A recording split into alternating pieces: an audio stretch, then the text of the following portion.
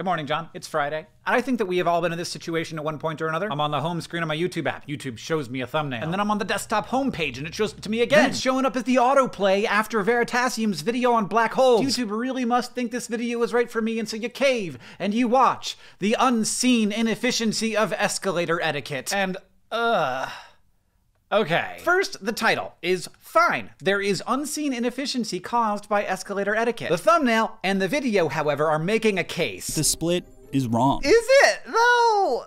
Let's go through the argument. Escalators move all the time so they can carry far more people than elevators. This capacity is why we use them. Point number two, in cities, there is an unspoken and sometimes explicit rule that you should stand on the right so people can walk on the left. Point number three, the split decreases the carrying capacity of the escalator because walkers take up more space than standers. And this is, somewhat surprisingly, true. It is the principal inefficiency in the unseen inefficiency of escalator etiquette. But then we have a bit of a leap. In the end, the video goes so far as to suggest that individuals start some kind of mass cultural protest standing on the left and the right in order to stop the menace of inefficient escalators. And start the revolution. Except that this didn't really seem right to me, and probably doesn't to a lot of other people, because the problem this video endeavors to solve with this mass cultural shift is the problem of overcapacity escalators. But escalators are almost never at capacity. The Holborn Station Metro experiment in London, this was an escalator that was often at capacity. It's also a very long escalator, so most people choose to stand, leaving one side of the escalator almost entirely empty. And even in this situation, they only had standing on both sides during peak times. In that situation, at that station, yes, it is better for everybody to stand. But in the vast majority of situations, escalators are nowhere near capacity because capacity is what escalators are so good at. So to summarize the situation, what's the right way to ride an escalator? It depends. This split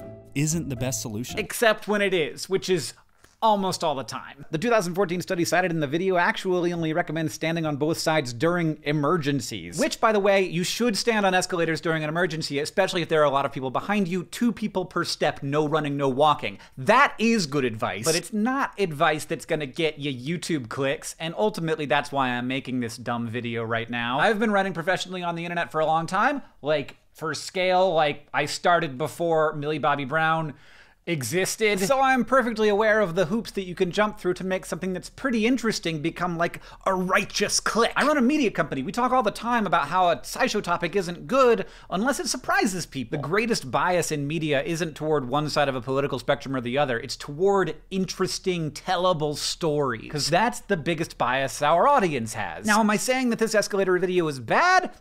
Yes, but it was very close to not being bad. Inefficiency? Absolutely. Start the revolution?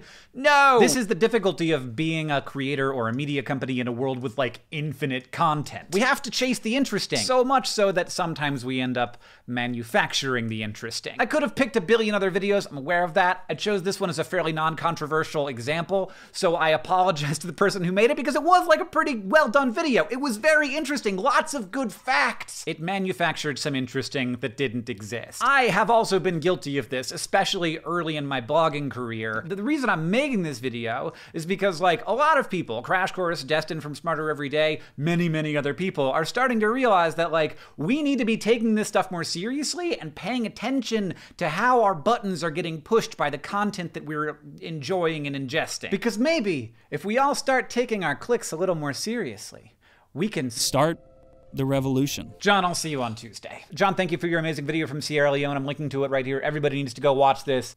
That's all.